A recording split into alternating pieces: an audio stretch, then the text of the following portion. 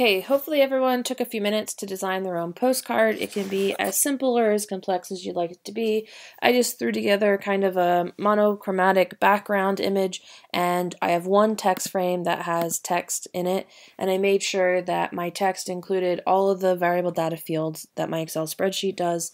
So if we jump back over to Excel and I open that spreadsheet again, is it this one? You can see that I have an employee name, a position title, phone number, and email address. Before we move forward, if you decide to increase the number of columns or the number of variable data fields, you need to make sure that you save this file, but you also save as, and save a copy as a comma-separated value file. Make sure that you know where you're saving it. But pay careful attention, there are multiple .csv options. There's this CSV UTF option here. Don't choose this one, scroll down further. Choose the one that just says comma separated values. You'll have better luck with the plain .csv file when you're going to load your data source. I'm not adding additional fields, so I'm just going to close out of that document and jump back to InDesign. There are a number of ways to automate the variable data content for a variable data print. For example, we are going to use the data merge panel in InDesign, but we also have a printer on campus that you can automate variable data if you set up your fields properly on the print on the fly, and you can do it inside their software program. To automate variable data inside InDesign, we need to launch the data merge panel, and you can do that by going to the window menu. Scroll all the way to the bottom and choose Utilities, and then choose Data Merge. The Data Merge panel basically will walk you through the steps to create an automation. You can either follow the steps that are outlined or you can follow along with me. The first thing we need to do is select a data source which contains all of the variable data content, which is our .csv comma separated value file. So select data source and then find your spreadsheet and select Open. If you do not automatically see all of the text fields from the columns in your spreadsheet, or if you get a prompt that says you're having an issue with the data source, go back and check your .csv file. Make sure that all of the columns are used and that you haven't skipped any columns or rows, that you haven't left any fields blank, and that you have saved it as a plain .csv file, not the UTF version. Now that you have it, the actual linking of your variable content to your design is super easy. You're going to highlight. Before I do this, I'm going to turn on the special characters so that you can see where there is a return or a space bar or something like that.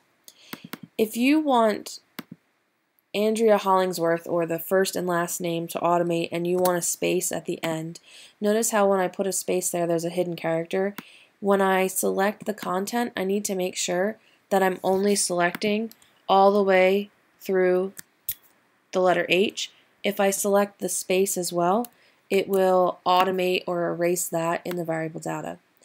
If I were to accidentally bring my cursor down to the next row as I am selecting my content, when I go to create the variable data content, it might merge the first and the second row onto one line.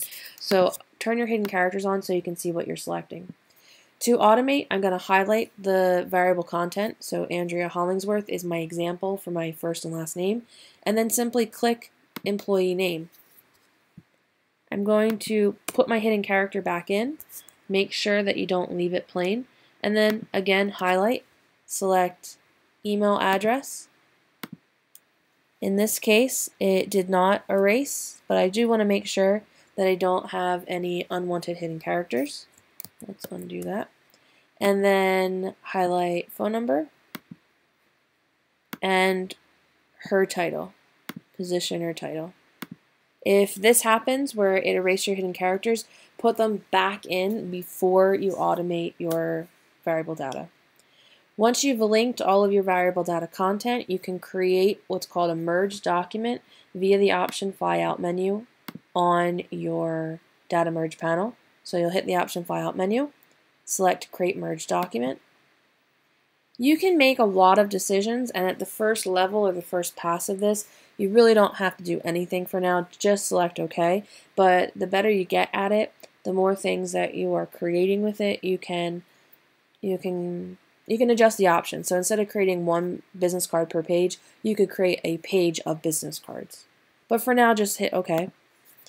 And it will take a minute depending on how many fields are being automated and how many people are on your list. But you should get an error or a prompt that says there are no errors or there are errors. One of the most common errors that you might receive, I'm going to close my data merge panel there.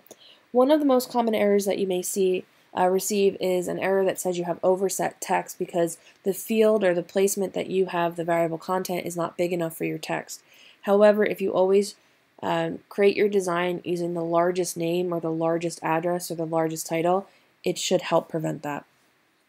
Now that we've automated our variable data content, if I put this into full screen mode, I can cycle through the designs and see that the first person is Amanda Ansell, her email address, her phone number, and she's an art director. And then we have Maria Jones, and she's the chief operating officer, and it goes through every single person on our list in our spreadsheet.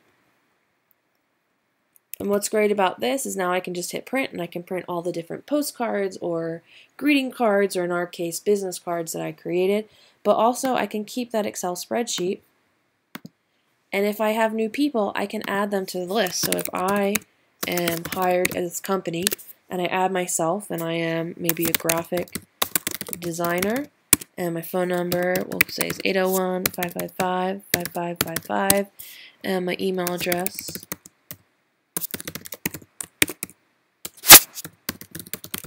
is my name at office.com. If I save this and I save over my CSV file,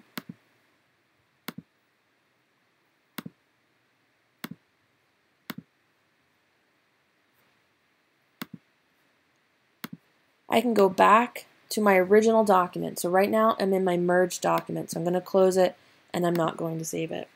If I go back to my original document, I can relaunch the data merge panel, and I don't have to, but just because it's only a few fields, I'm going to remove my data source and I'm going to select a new data source, which is the updated file, and then I can relink these fields. It automatically knew when I relinked it.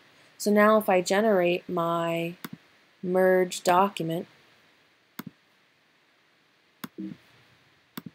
and we take a look at the people on the list, when I get to the end I should expect to see I've been added to the list of business cards. I would like you to give that a try on your own. You don't have to update that Excel spreadsheet, but if you'd like to practice, I think it would be a good idea at this stage in the game to add columns to the document or to add additional people to the end, maybe add yourself to the list. For your project for this module, you're going to have to create your spreadsheet yourself and an entire design yourself. And so if you practice now, that project should be easier.